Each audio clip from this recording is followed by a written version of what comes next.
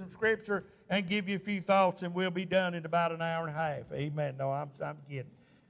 Father, we thank you, Lord, for this good blessing, Lord, again, to be in the house of the Lord today. I pray, God, you'd help us to rightly divide the word of truth. Lord, give us those things that we need to say that will encourage us this Thanksgiving season. Let us be truly thankful to you. Lord, we want you to honor us with your presence here at the house of God. Lord, I pray for myself, God, you forgive me, cleanse me, make me fit to be here today. And I pray, God, again, you would help us, Lord, to preach the word. And, Lord, let it be a blessing to someone. In Jesus' name, amen. Psalms 100 tells us this. Most of y'all can quote the psalm. But it is a psalm of praise that was written. It says, make a joyful noise unto the Lord, all ye lands. Everybody make a joyful noise. Say amen. Amen. Amen. There you go. Make a joyful noise to the Lord, all ye lands. Serve the Lord with gladness. Come before his presence with singing. We've done that. We've come before his presence with singing today. Know ye that the Lord, he is God. How many of you believe today that the Lord, he is God? Say amen. Amen. Amen. He is God. It is he that hath made us, and not we ourselves. We are his people and the sheep of his pasture. Enter into his gates with thanksgiving, and into his courts with praise. Be thankful unto him, and bless his name. For the Lord is good. His mercy is everlasting, and his truth endureth to all generations. There is enough thanksgiving and enough praise in this verse. You and I can feast off these words all week if we really want to do so. Now, we enter this Thanksgiving season, and I'm one of the worst in the world to get caught up in the hustle and bustle of this particular holiday. I sell food. I sell groceries. I sell produce. And people come from everywhere, and they're going to buy that last sweet potato. They're going to buy that last turkey. And they're going to get that last bit of ham, and they're going to have those peanut butter pies and those pumpkin pies and those coconut pies and those buttermilk pies. And they're going to buy all of that, and it's going to, and I'll be working, the next 3 days. It's going to be probably 10 hours a day. And so I'm one of the worst if I'm not real careful to, I'm glad I've got a job. Amen. I'm thankful for that I've got a job that I can go to and work and provide for my family. I'm thankful to God for that. But if we are not careful as a people, we will forget why we have this day of Thanksgiving. And someone said the other day, well, that's not a federal holiday. It is a Christian holiday. And it is a national holiday, but I'm telling you, most people will not remember anything but the food and the football games and the hunting or whatever. And I've got no problem with any of that, but we ought to be thankful and bless his name. And it ought to ring true to our hearts that we're thankful. Let me read you just a couple of things that I came up with here. The real celebration of Thanksgiving, for many of us, the meaning of Thanksgiving usually includes feasting, 4-day weekends, football games, floats, family reunions, or a forerunner to Christmas festivities or Christmas shopping is what they're trying to say here. And, there's places getting all kinds of flack for opening on Thanksgiving Day, and it's all commercialized. So listen, however, the first Thanksgiving, however, was neither a feast nor a holiday, but a simple gathering following the Mayflower's arrival at Plymouth Rock on December 11th, 1620. The Pilgrims suffered the loss of 46 of their original 102 colonists. With the help of 91 Indians, the remaining Pilgrims survived the bitter winter and yielded a bountiful harvest in 1621. In celebration, a traditional English harvest festival lasted 3 days, brought the Pilgrims and the natives to unite in a Thanksgiving observance. They were glad to be alive. They were thankful that they had come through a long winter, and they were thankful that the God had blessed them with a good harvest with the help of the Native Americans that were already here. God had blessed them, so they came together. Friend, they were thankful for survival. And friend, today we ought to be, as believers, we ought to truly be thankful for all that God has blessed us with and honor him for what He has blessed us. Those things down there that I showed you a while ago, and I'm thinking about those things, we ought to be thankful for every little thing that God does for us. Every little thing that we have. But we're a nation of abundance. We're a nation of plenty. The poorest of our land live better than most. The homeless of our land live better than a lot of people in third world countries. They may not have a roof over their head, but they've got a bridge to live on. I'm being serious, okay? They may not have the greatest food, but they can stand on the side of the road and somebody come give them money and they can buy whatever they want. And you say, well, that ain't nothing to be thankful for. If compared to other places that I've been where I've seen people literally sleeping on the side of the road, they had nowhere to go and about starved to death, even their homeless in this country are far better blessed than many people around the world today. We ought to be thankful unto Him and bless His name. We ought to be grateful. Y'all with me? I'm losing you now. What's wrong here? I mean, I'm telling you the truth. We ought to be thankful unto Him and bless His name. We can trace this American, I'm reading to you here now, but we can trace this American Christian tradition in the year 1623 after the harvest crops were gathered in November 1623. Governor William Bradford of the 1620 Pilgrim Colony, Plymouth Plantation in Plymouth, Massachusetts, proclaimed, all ye pilgrims, with your wives and little ones, do gather at the meeting house on the hill, there to listen to the pastor and render thanksgiving to the Almighty God for all His blessings. Now that's thanksgiving. It was because of what they had to be thankful for, what they were grateful for in life. And then, let me read you something else real quickly. Henry Lawrence, President of Continental Congress, the third Thursday of December 1777, was thus officially set aside for solemn thanksgiving and praise, that with one heart and one voice the good people may express the grateful feelings of their hearts and consecrate themselves to the service of their divine benefactor, and their humble and earnest supplication that it may please God through the merits of Jesus Christ mercifully to forgive and blot them, their manifold sins, out of remembrance, that it may please Him to take schools and seminaries of education so necessary for cultivating the principles of true liberty, virtue, and piety under His nurturing hand, and to prosper the means of religion from the promotion and enlargement of that kingdom which consisteth of righteousness, peace, and joy in the Holy Ghost. Man, that doesn't sound like anything goes on today, does it? But that is what Thanksgiving, that's how it came to us. That is some of the ways that it came to us, and how that it was presented and promoted in this country. And friend, if nobody else in the United States is thankful, this congregation should be thankful this morning. Amen? This congregation should be thankful for this congregation. I'm thinking last night, and I'm thinking this morning, what a blessing it is to have a church like Gables Creek to come to.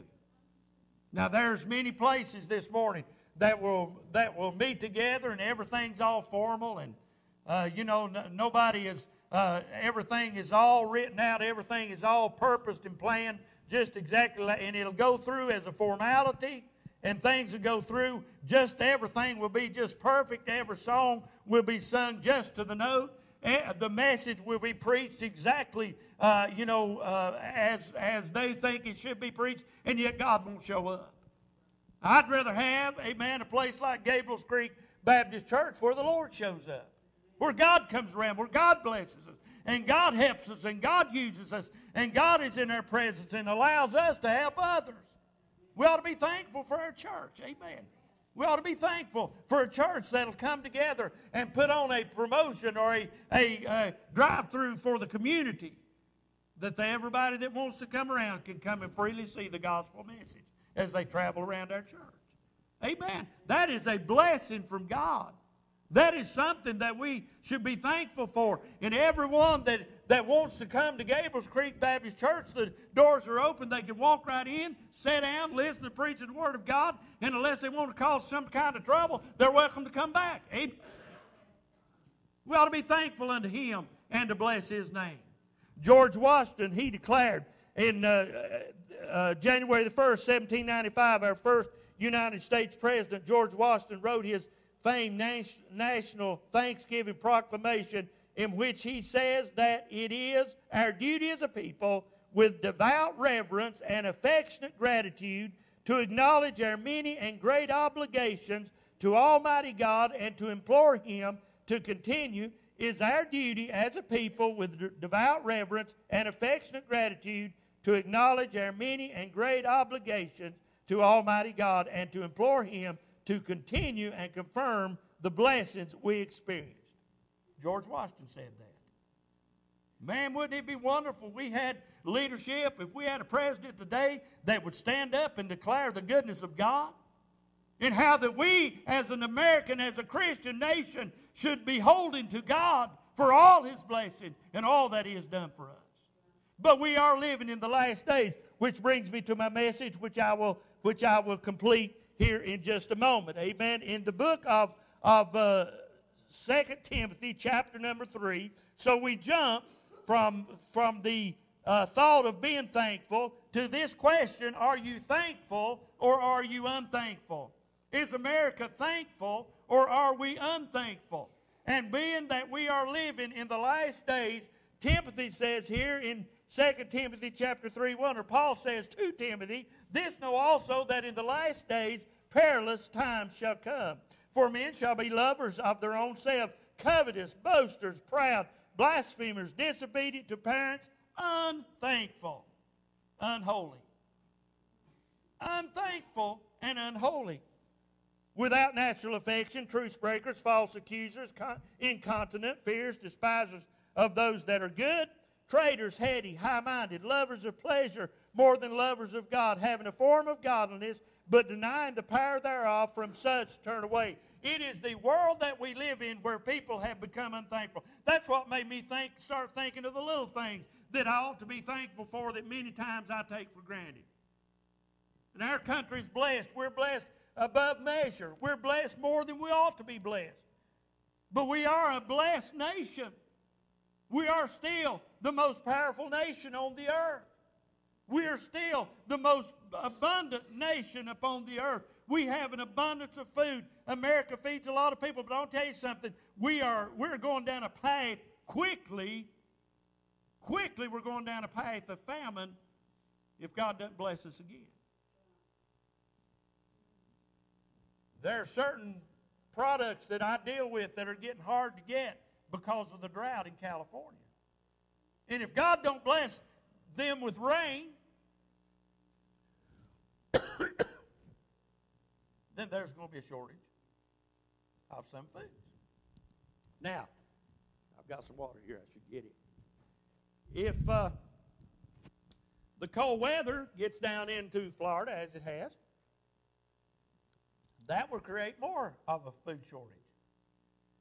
Now, I'm not trying to panic anyone. I'm just telling you, even with all of that, we're such a blessed nation that we've got storehouses of food that will last for a while. God has blessed our nation. We're abundantly blessed. And yet we see some of the most unthankful people in the world today in our own country, where we ought to be the most thankful people in the world. If you're unthankful, if you think that you've got it bad in this country, people, whoever may be listening, by the way of social media or whatever that might listen to our message today, if you happen to be one of those that think you've got it bad in this world, I'll help buy you a plane ticket that you go somewhere else and see where it's really bad. I've traveled the streets over in Egypt where people were laying by the hundreds, literally, people laying on the streets by the hundreds because they had nowhere to go. I've been in another country where sewage was running down the street because it had nowhere to go. Oh, friend, we're a blessed nation. The Bible says that we should be thankful unto Him and bless His name. But the Bible says that this is a generation that is generally considered as unthankful. Unthankful, unholy. Everybody wants something. Everybody wants something given to them. Everybody wants something that's handed out that they don't have to work for, or they don't have to, they don't have to do anything for. Just give me what you got and I'll take what you got and I'll want a little bit more. We have become an unthankful nation. And friend, that's why that you and I as believers, you and I as children of God should show our thankfulness to this world. We should show the many blessings of God to this world. We should show them how thankful that we are for just being a child of God. The world of unthankful people, we see that in our nation today. We see that as people become more unthankful, they begin to want more. As people become more unthankful, you give a man, how's that old saying go? Give a man a fish and it'll last him a day, teach him how to fish and it'll feed him for a lifetime. Hey, we ought to be thankful. We ought to be thankful for what God's given us. Be grateful to God for all that He's done for us. Unthankfulness, listen, unthankfulness leads to unhappiness. You think about that a moment. Unthankfulness leads to unhappiness. So are you thankful today? If you are, you're happy. Because thankfulness comes from inside. It comes from the heart. It comes from deep down in here. Now, many times we'll say thank you for something, and hopefully we mean that, thank you. But those are words. But true thankfulness comes from the heart. True thankfulness comes from the heart. I'll use this illustration because I know about it so personally. I've experienced it so personally that I have been truly grateful before to get into the ER, to the emergency room, and get there and a doctor run an IV in my arm and shoot it full of drugs. Boy, look at the eyes, got big right there. That was only because I had a kidney stone that I was dying in pain with, and I needed something, and I was so grateful for that nurse that came and put that IV line and shot that so it'd kill that pain. I was grateful, thankful for that. That come from inside here. I was in such pain at one point with those things that I would have been grateful if that little nurse would have knocked me out because I asked her to. I mean, I was hurting bad. She said, we got to wait for the doctor to give the orders to give you the drugs. I said, well, until that happens, take that little hammer I see hanging over there and hit me right there and at least knock me out. I would have been thankful for that. But we ought to be a thankful people for all the blessings. And stop and think, friend. Stop and think this week. You look around and you notice how sometimes people are so ungrateful and so unthankful. And you begin to think, look what God has done for me. I can list on and on the things that you and I should be thankful for. Every one of you here that's saved by the grace of God, that ought to be the number one thing you're thankful for is your salvation. You may not have 2 nickels to rub together in your pocket, but if you're saved by the grace of God, you're as rich as you're richer than any person in this world because you own all that God's got. We ought to be grateful. We ought to be thankful. We ought to thank God for our salvation. And then, thankful or unthankful, there's your message on being unthankful. Now let's look at being thankful just for a moment, and then we'll be through. At this Thanksgiving, the next few days, and particularly on Thursday, we ought to think about what Thanksgiving is. Now, everybody saved ought to be thankful for your salvation. If you're not saved, you ought to be thankful to God you're still alive and not in hell. If you're not saved, you ought to be grateful to God that you're alive and not in hell. And there's still hope for you. Even you have something to be thankful for. But if you're saved in the grace of God, when you get up on Thursday morning and you get ready and you're preparing that meal, and you sit down and that meal is all prepared, whatever time it may be, and you're sitting there and you're looking at a bountiful table full of food that you won't have probably once a year. You know, some of these things we eat, we only eat once a year. I done made up my mind this year. I don't care if I gain 20 pounds. Amen. I'm gonna show my thanks for the bountiful food that abounds this season. I'm gonna be that way. I just tell everybody this: set your scales back 10 pounds. Yeah, you'll start out ahead if you set them scales back to 10 pounds. You'll start out ahead, and then you get up there to the 10 pounds is gone. Hey, you'll be right back to normal. Don't we wish it'd work that way? But listen, you set that meal out there and you look at that turkey. Really be thankful for that turkey. You be thankful you're not that turkey. Amen. That turkey give everything to lay on your table and let you proceed with the knife and fork. Amen. Or that ham or that roast, whatever it is that you're eating. You know, look at that and say, Lord, I'm glad you give that to me. Lord, I'm glad you allowed me to have that in my home. Whether you bought it, whether somebody give it to you, whatever reason it is, that you've got that meal before you, whatever it is to eat. I mean, even if it's the meagerest thing that you can think of to have to eat that day, you ought to be grateful that you got something put in your mouth. Amen. Be thankful for that meal that you eat. Really look at that food that you're having and say, Lord, thank you for it. Then look around at your family that you've got around you. If you've got family around you, most of us will. Look around that family and say, Lord, thank you for my family.